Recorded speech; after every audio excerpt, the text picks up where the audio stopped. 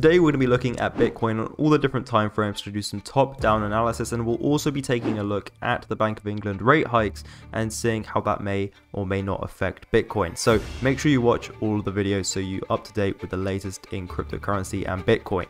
So let's get straight into it and let's take a look at Bitcoin on the monthly chart. So the monthly chart of Bitcoin is actually not looking very good, which is unsurprising seeing the current climate of Bitcoin. You can see we broke down and actually closed below here on the monthly chart, this level at 29,000, which is not good at all because that will then be a hard resistance to have to face when we come back around. Now, in terms of levels of supply, so the last level of the last up move before the major down move, we'll be looking at this level here, which will be anywhere between 37,000 and 48,000 on the monthly chart. So this for me is a target, but also a potential level we could see a further decrease in price. So if we refine this level on our weekly chart, we can refine this to the last up move candle here, which is actually between 40 and 48,000. And then we can keep going down to the daily chart where we refine it again. Now with daily charts, I would probably just refine it to this level. I don't want to get too carried away with refinement because then you can miss the major move. But between 44 and 48,000 does look like a pretty decent level to expect some type of major either reversal or some type of major sell-off from. Now, we have a long way to go before we even hit that. And something we need to talk about is the Bank of England rate hike. So they're predicting 13% inflation and a long recession, 13% in October, which is absolutely crazy. You know, this is very unprecedented, at least in recent times. You know, we've seen apparently the living standards and stuff would actually tumble by more than any time in the last 60 years, which, you know, is kind of scary to think about. And Bank of England has pushed their interest rate up from 0.5 percent points to 1.75%. So a very big increase. The biggest single jump in borrowing costs in 27 years. So very substantial there. And will this have an impact on Bitcoin? Well, so far, it doesn't really seem to have had much of an impact. We've seen a little bit more bullish momentum than normal, but I don't think it's going to be one of those things where we just see a huge pump or dump based on it. It'll be more of like a long-term effect.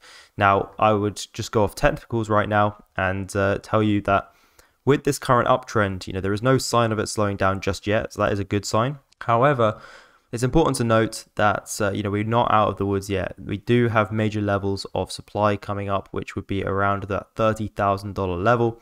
So if we are hitting that level, you know, we are most likely going to see somewhat of a sell-off. And whether that sell-off comes down lower to 20,000, 15,000, whatever, you know, it's all possible. That's one of those things, you know, a lot of people say it's not possible for Bitcoin to hit 15K, 12K, 10K, whatever. It's all possible. It's always possible. And it's always dictated by those institutions that have the high buying and selling pressure and power. So if we take a look at this channel Bitcoin is currently trading in, we can see we're either going to have a breakout or breakdown, but what we want to do is wait for something to happen. We want to see this breakout, and right now all we can do is trade the uptrend because that is what it's showing us. If we go to the daily charts, you can see the major level of demand we'd be looking at would be around here between $20,700 and $22,000. So if price does make its way back into there, I'll be scaling down to the 1 hour, the 30-minute, or the 15-minute chart and finding an entry to then potentially see price go higher.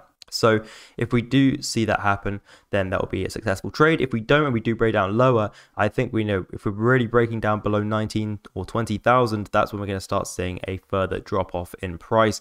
And that's where we're going to start seeing you know, the lows of and the likes of, you know, $16,000, $17,000 Bitcoin, and potentially a further drop off, you know, from these recent lows.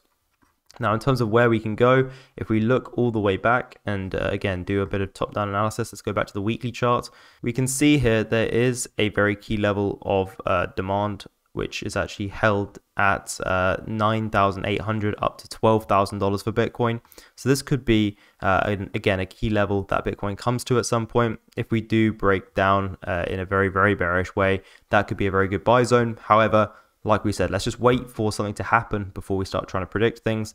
Let's see if we can keep this uptrend going and break up to 30K, or if we're going to break down and then we can start shorting the market and taking those short trades down to the lower lows. Anyway, guys, let me know in the comments, what do you think about Bitcoin's price right now? Do you think we're going to be seeing us go up to 30,000, or do you think we're going to be revisiting the lows of around 17,000 or even lower? Would love to know. Leave a comment down below. And also, if you are new to the channel, guys, subscribe for more and also leave a like on the video. Really appreciate it. Anyway, thanks for watching, guys, and I'll catch you in the next one. Bye.